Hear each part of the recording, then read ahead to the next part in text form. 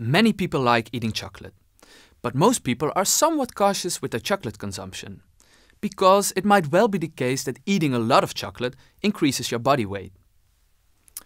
In this video today, I'll talk about how we can display a relationship between two variables, using tables and using graphs.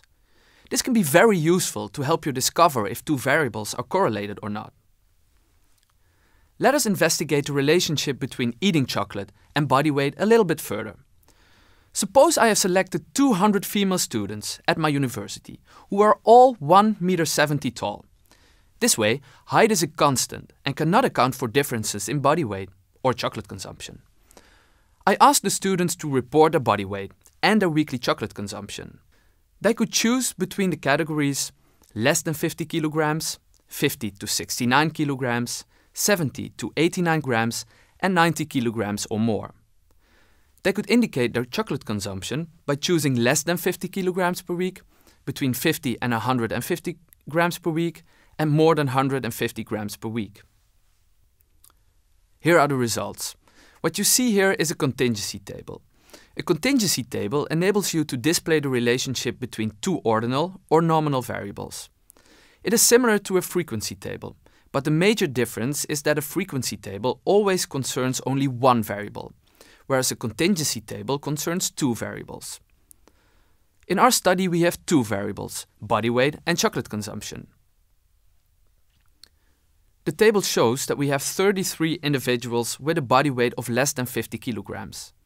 27 of them eat less than 50 grams of chocolate per week. You can also see that 90 individuals eat between 50 and 150 grams of chocolate per week. 7 of them weigh 90 kilograms or more. In this form, the table does not tell you much yet about the correlation between the two variables, because the columns and rows contain different numbers of cases. It provides more insight when you compute percentages. And in this case, we compute column percentages. This means that for every cell, we compute a percentage of cases in that cell compared to the total number of cases in the corresponding column. So, for instance, in this cell, we have 24 cases. The total number of cases in the column is 60. So the percentage is 24 divided by 60 times 100. That equals 40%. When we do that for every cell, this is the result. We can also express these percentages as proportions. 45% then becomes 0.45. 38% becomes 0.38. We call these proportions conditional proportions because their formation is conditional on another variable. In this case, that variable is chocolate consumption.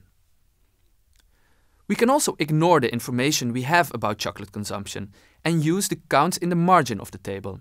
These are marginal proportions. For instance, 33 divided by 200. That makes 0.17. And this proportion tells you that a proportion of 0.17, that's the same as 17%, of the respondents in this study weighs less than 50 kilograms. So what does this mean?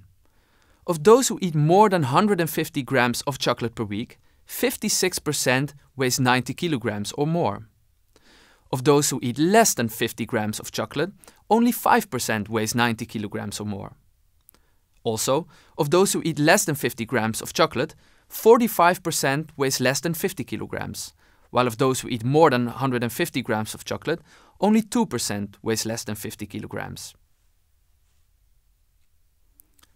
These percentages show that those who eat more chocolate are also more likely to weigh more, and those who eat less chocolate are also more likely to weigh less.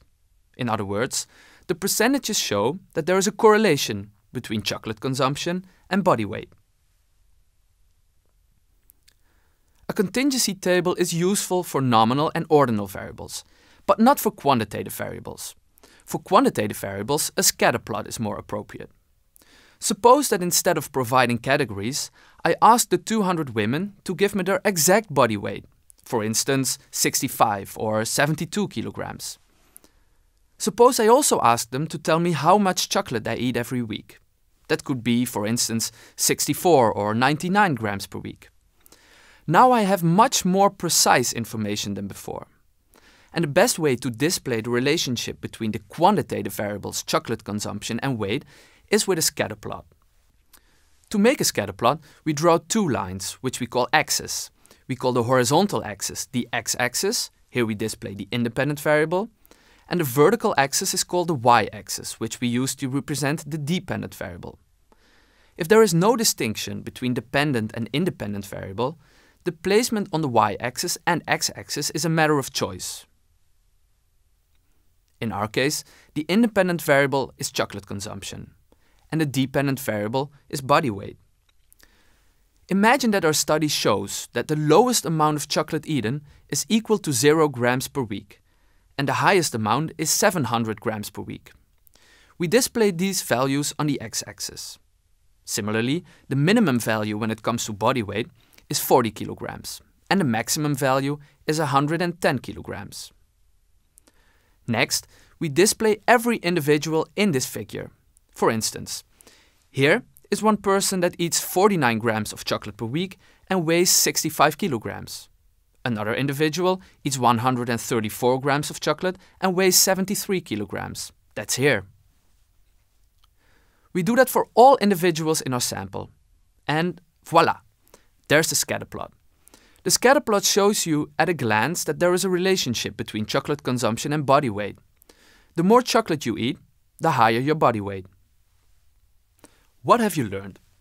Not that chocolate consumption and body weight are correlated. I think most of you were already aware of that relationship. What you have learned in this video is that we can display relationships between two variables by means of tables and by means of graphs. When the variables in a study are measured on a nominal or ordinal level, we use a contingency table. And when they are measured on a quantitative level, we use a scatterplot.